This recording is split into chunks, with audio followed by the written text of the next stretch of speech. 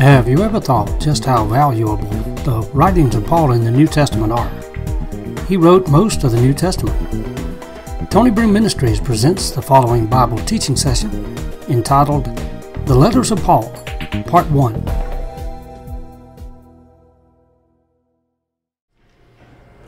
We have a treasure from God called the Bible. And if you notice your Bible, of course we know the Old Testament, the Law and the Prophets and Psalms, and in the New Testament we have the Gospels and the book of Acts, and starting from Romans all the way through Hebrews you have what is called the Letters of Paul. The Bible books were not books as we have them in our Bible now, but they were originally written as letters to people or to churches. And we have the opportunity today to look at some of Paul's letters. The Letters of Paul Part 1. Paul wrote the epistles and he gave instructions to the church. If we did not have the epistles, the writings of Paul and others, there would be a lot of things missing that we would not know how to do and how to live, how to conduct our life as an individual, how to conduct ourselves in the church, how to reach out and be more like Christ. We have the letters of Paul that are given to us, and our golden text is Romans 1:16. I am not ashamed of the gospel of Christ, for it is the power of God unto salvation to everyone that believeth, to the Jew first and also to the Greek. The gospel. Paul spent his entire ministry talking about the gospel, the good news of Jesus Christ. The good news says that we can be born again, we can be sanctified, we can be spirit-filled, we can live like Jesus. Paul spent his entire ministry and all the writings of the New Testament that we have to try to get us to conform more to the image of Christ. That's what his theme was. Be more like Jesus. Live more like Jesus. Act more like Jesus. And he spent his ministry. That's what the Bible and the New Testament, especially in the epistles of Paul and the others, are all about. To be more like him. And he tells us that we can be right with God. I'm glad that we can know, we can have a sure enough and know-so salvation. We can be right with God. We don't have to wonder about it. We don't have to second guess whether we can have a relationship with God or not. We can know him. We can have a relationship with him. We can be made right with God. In the text verse, it talks about that gospel being the power of God unto salvation. The gospel has to lead us to salvation. We can read something or hear something, and it can sound pretty good to us, but if it doesn't lead us to salvation, it's not the gospel. The gospel is the good news, the power of God. I'm not ashamed of the gospel of Christ, for it is the power of God unto salvation, to everyone who believes, to the Jew first and also to the Gentile, and that covers everybody. Yeah. The gospel covers everyone who believes, and even if you don't believe, it brings you to Christ so you can believe. For therein, that is, there in the gospel, is the righteousness of God revealed from faith to faith, as it is written, the just shall live by faith. Several times in the New Testament, Habakkuk chapter 2 verse 4 is quoted, the just shall live by faith. And here in Romans is quoted, the gospel reveals the righteousness of God from faith to faith. As it is written, the just shall live by faith. The gospel tells us the righteousness of God. You cannot find righteousness in the law. The law shows how holy God is, but it also shows how sinful we are. You could not be made righteous in the law. As long as you were doing it, you were okay. But the minute you messed up in one point, you're guilty of all of it. And that's the way it is in the law. But the righteousness of God is revealed through faith in the gospel. And the wrath of God is revealed from heaven against all ungodliness and unrighteousness of men who hold the truth in unrighteousness. When you have the truth, you have access to the truth, but you hold it in unrighteousness. That is, you don't respond to the truth in the right way. The wrath of God is revealed from heaven against all the ungodliness. Just like the righteousness of God is revealed in the gospel, the wrath of God is revealed from heaven against those who do not submit themselves to the gospel. You might say, well, I just don't believe the gospel. I'm not going to serve God. I'm not going to listen to what the preacher says. I'm not going to serve Jesus. Then there's no other fate but one for you, and that is the wrath of God is poured out upon those who do not believe.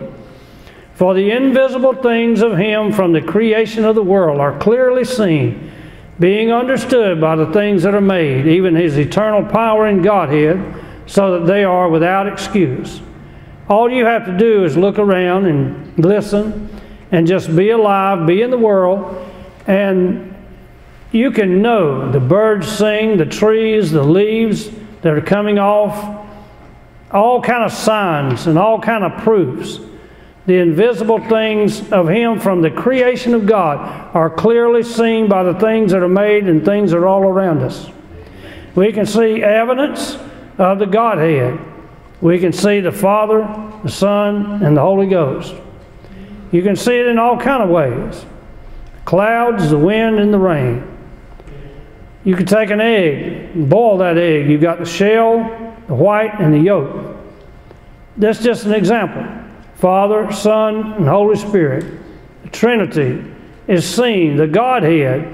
There's evidence and witness of it. And it says they are without excuse. Even if a man cannot read and write, he can hear the good news of the gospel of salvation and get saved.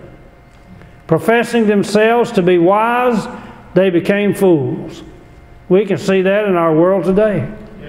Intelligent people, brilliant people, they have a lot of education.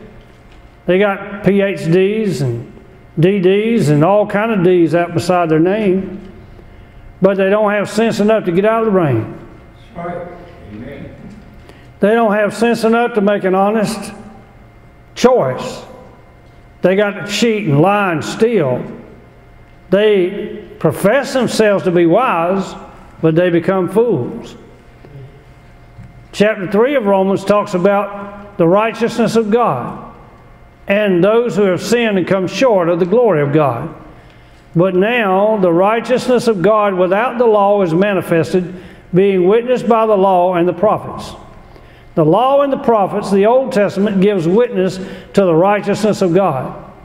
But the righteousness of God is seen not in the law, but outside of the law, where there came one who fulfilled the law, and now we see the righteousness of God that is seen without the law, and the law is being witnessed by the law and the prophets, witness the righteousness of God. Even the righteousness of God, which is by faith of Jesus Christ, unto all and upon all them that believe. For there is no difference. There's no difference. If you believe, it doesn't matter whether you're red, yellow, black, or white. It doesn't matter whether you're Jew or Gentile, what your nationality is, color or kind. The important thing is you believe on the Lord Jesus Christ. Yes. If you believe on the Lord Jesus Christ, you'll be saved. Yes. There is no difference. And also, there's no difference because all have sinned and come short of the glory of God. That takes in every one of us. Every one of us originally were sinners. We were born in sin, and when we grew up and we got old enough, we became accountable, we became answerable to sin, and all of us have sinned. I don't care how good of a preacher, or apostle, or prophet that he is, all of us have sinned and come short of the glory of God. Yes. And even as believers, now we're not sinners anymore, but we still come short of the glory of God. Because the glory of God is Jesus Christ. And anybody under that comes short of the glory of God. He is the fulfillment of all Scripture. He is the express image of the Father's person. And we can be right with God simply by putting our faith and trust in Him. Romans 5:1, therefore being justified by faith, we have peace with God through our Lord Jesus Christ. Just by putting your faith and trust in Christ, we have peace with God. Our peace does not depend on which political party wins. Our peace does not depend on who the preacher in the church is. Our peace does not depend on how things are going in the world. We have peace with God through our Lord Jesus Christ because we're justified by faith. We have faith in Christ, and we have access into one Spirit to the Father, and we have believed on Him. We're justified by faith, and we have peace with God through our Lord Jesus Christ. He gives you peace with God, and therefore you can have peace with each other. You can lay your head on your pillow at night, and you can have peace, no matter what's going on around you. Well, there's a lot of people who believe that they're just too lost to be saved. But God loves us no matter what you've done, no matter where you've been. And verse 8 of Romans 5 says that God commended His love toward us, and that we were yet sinners. While we were sinners, Christ died for us. He didn't wait until we were good enough. He didn't wait until we were dressed up and born again. We couldn't be born again unless He had died for us. But He died for us. Even when we were yet sinners, Christ died for us. And God showed His love toward us. He extended and commended His love toward us in that while we were yet sinners, Christ died for us. You can be right with God. Thank God. And Paul's writings show us, like no other, that a person can be right with God. There is therefore now no condemnation to those who are in Christ Jesus, who walk not after the flesh, but after the Spirit. We are not condemned anymore because we're living for Jesus Christ. That old condemnation, that old guilt, all that has passed away. For the law of the Spirit of life in Christ Jesus has made me free from the law of sin and death. If we as believers could get a hold of that one verse, it would revolutionize. It would change our lives. We are made free. The law of the Spirit of life in Christ Jesus has made us free from the law of sin and death. We're not bound by sin anymore. We're not bound by death. And even though we're still subject to death, we're not bound by it. We're subject to death. We may pass through the valley of the shadow of death, but we can say like David, I will fear no evil. Because death is not the final answer. Death is not the final thing. Death is just a passage into life. Because when you have Jesus Christ, you're born again. You're born twice, die once. But if you're only born once, you die twice. And nobody wants to be a part of that second death. Separation from God forever. The writings of Paul give what is called apostolic correction and counsel. We would not have much of what we have to help the church if Paul had not written to us and God had not preserved this word. 1 Corinthians 3, the big thing there is spirituality and carnality. I, brethren, could not speak unto you as unto spiritual, but as unto babes, as unto carnal. I cannot speak to you as unto spiritual, but as unto carnal, even as unto babes in Christ. I have fed you with milk and not with meat, for hitherto you were not able to bear it, neither yet now are you able. For ye are yet carnal, for whereas there is among you envying and strife and divisions, are you not carnal and walk as men? And that last part of that verse is, are you not carnal and walk like men of the world? That is a shameful thing to have said about someone who claims to be born again, that we have a relationship with God, but yet sometimes we act like people of the world.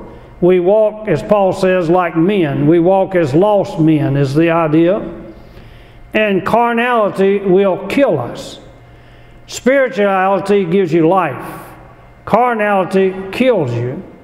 And it leads you astray. divisions, envies, all these things.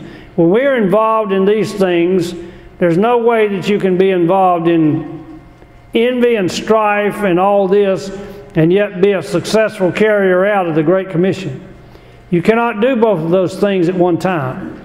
Now, I know people can multitask. Ladies especially, they do 5 things at one time. Us men, we can't even do 2 things at one time. They say, George, hand me the hammer. Whoa, wait a minute. Let me put the screwdriver down. But the lady, she can talk on the phone, take care of the computer, watch over the children, and make sure the dinner don't burn. Isn't it wonderful how God put us to sleep and made a beautiful woman? And even if they're not beautiful, they're still beautiful in God's eyes. There's a woman of beauty and a beautiful woman. But all this strife and envy and things that are going on, he says you're carnal, you're walking like men. And all throughout the Bible, he sought, especially his writings, he sought to conform us to the image of Christ, to help us to grow up into him, to grow up as sons and daughters. We are sons and daughters of the King. We're King's kids. We're King's sons and King's daughters. We don't have to be a little yeah baby. We don't have to be that way all of our spiritual life. We want to grow up, and we want to grow up into the head, who is Christ. Verse 9 of that chapter, we are laborers together with God. Ye are God's husbandry, ye are God's building. You're part of the building. And he wants you to grow up into a holy temple in the Lord. And Galatians says the same thing that Ephesians and that Corinthians said. O foolish Galatians, he said in chapter 3, verse 1, who has bewitched you that you should not obey the truth, before whose eyes Jesus Christ hath been evidently set forth and crucified among you? Paul preached the gospel so real that Christ was like on a movie screen there in front of them. They could almost see him there being crucified and buried and risen before them. He has been set forth and crucified in evidence among you. And now you cannot afford to be bewitched. You cannot afford to be beguiled. This only would I learn of you, he says. Received you the Spirit by the works of the law or by the hearing of faith? It has to be on one plateau, on one basis or the other. It either has to be by law or by grace. It has to be by law or by faith. If it's by law or by works, that's one thing. But if it's by grace and by faith, that's another thing. Of course, we receive the Holy Spirit. We receive Jesus Christ through the hearing of faith. It's not anything to do with the works of the law. Even as Abraham, he said, if you want a good example, look at Abraham. Abraham believed God, and it was accounted to him for righteousness. And that's the same way you and I do. We believe God, and it's counted to us for righteousness. Know ye that they which are of faith, the same are the children of Abraham. So then they which be of faith are blessed with faithful Abraham. And he wants to make sure that we understand that Abraham believed God, and God honored his faith. The same way that you and I, if Abraham can believe God under the old covenant and have righteousness stamped to his account, surely you and I under the new covenant could have righteousness stamped to our account. But that no man is justified by the law in the sight of God, it is evident. For the just shall live by faith. There it is again quoted in Galatians. The just shall live by faith. The law is not of faith. As long as you do them, you're living. But the moment you quit doing, you quit living as far as the law is concerned. But that's not what faith is. Under the law, you did to live. Under faith, you live so you can do. And we have faith, and it encourages us to live right. It encourages us to do right. We can do right, and we can live right because of faith. And the law, you tried, you did pretty well for a while, and then you failed and you came short. Always coming short. Always had to bring another sacrifice. But in grace and faith, even though you may come short, you can still keep on trucking, because your grace and your faith does not leave you, does not forsake you, because you don't forsake it. You don't forsake Him. And He is always with us. Christ hath redeemed us from the curse of the law, being made a curse for us. For it is written, cursed is everyone that hangeth on a tree. He hung on the tree for you. He hung on the tree for me. He became our curse. We are delivered from the curse of the law. The curse of the law is not over us. It does not bind us anymore, because Christ has delivered us from the curse of the law. He became our curse. He hung on a tree. And that's what God said. He who hangs on a tree, Moses said, is accursed of God. Who would have thought that that curse, who would put on all these bad criminals that raped and killed and robbed people, they would be hung on a tree. They were accursed of God. Who would have thought that that curse would be rolled over onto God's only begotten blessed Son, who never did anything wrong, but yet the curse was rolled over on Him, and He became our curse, that the blessing of Abraham might come on the Gentiles through Jesus Christ, that we might receive the promise of the Spirit through faith. That's how we receive the promise of the Spirit, through faith. The blessing of Abraham is passed on to the Gentiles. How in the world could a Gentile get in to the same subscription, to the same salvation that a Jew had? It has to be because of faith. It's not because of genealogy. It's not because of race. It's not because of being a son or a daughter of Abraham physically. It's because of faith. Faith bridges that gap. Faith jumps over that circumcision, uncircumcision, flesh, Jew, Gentile. Faith jumps over all that. Faith jumps over those denominational barriers. Baptist, Methodist, Pentecostal, Church of God, Presbyterian. Faith jumps over all that. It matters not so much whether Pentecostal, Baptist, Methodist. What matters is that you're a member of the Church of Jesus Christ. Amen. Part of the body of Christ, and then you can be whatever you feel like that God wants you to be. Of course, the full gospel. We need to be a part of a church who preaches the full gospel. We can know that we're right with God. We can have apostolic counsel and guidance from the apostle himself and from Jesus Christ, who is a great apostle. And one of the things that Paul's writing talks about, 1 Corinthians 15, is the significance of the resurrection. We, thank God, have the hope of the resurrection. They were teaching some of them that there was no resurrection. Teaching had gotten out. This thing about false teaching just didn't start now. It's been going on a long time. And one of the teachings that had gotten out was the resurrection. There is no resurrection, and if there is one, it's already past. He said if there be no resurrection of the dead, then is Christ not risen? If you're going to persist in teaching that there's no resurrection, that means that Christ didn't rise.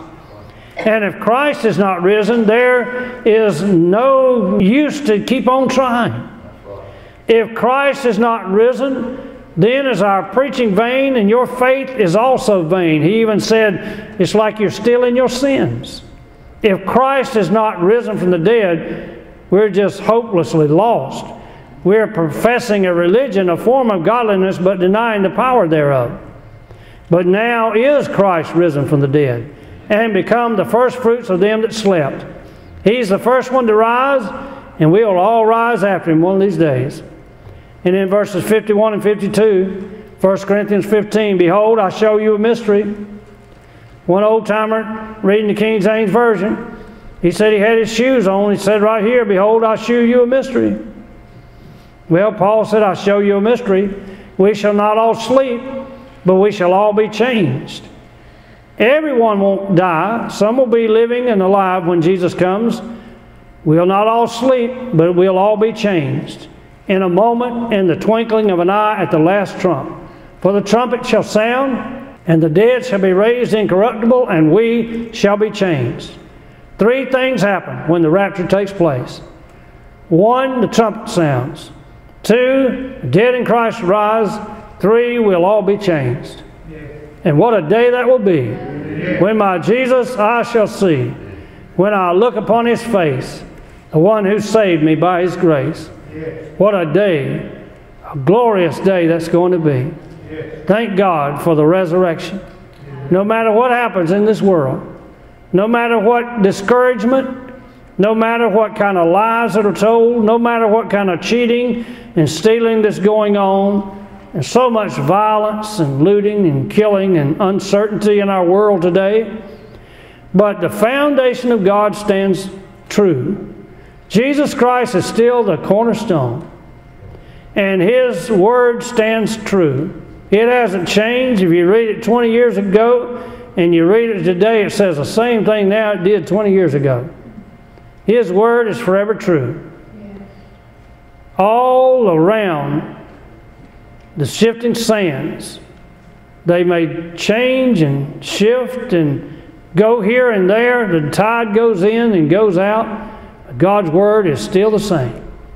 And some glorious daybreak, Jesus will come. Some glorious daybreak, when day is done, Jesus is coming again. That wonderful song says, Jesus is coming soon, morning or night or noon. Many will meet their doom, trumpets will sound. All the dead will rise, righteous meet in the skies, heavenward bound, glory to share. Jesus is coming again. If you have no joy and no happiness about anything else, you can be happy that Jesus is coming again. Father, thank you for the letters of Paul. Thank you for the Bible. Thank you for the writings of one who suffered himself so much. Stoned, shipwrecked, ridiculed, persecuted. But he fought the battle and he won. He ran the race and he went all the way so that we could have the Bible that we have today. And I thank you, Lord, for preserving your word for somebody like me to hear the gospel and be saved. May many come to that realization of Jesus Christ today. In his name I pray. Amen.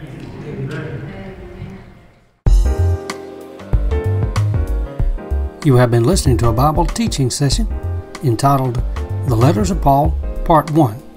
Paul desires that we become more like Jesus Christ. I hope and trust that you have made him your Savior and your Lord. If not, do so today. This has been a production of Tony Broome Ministries.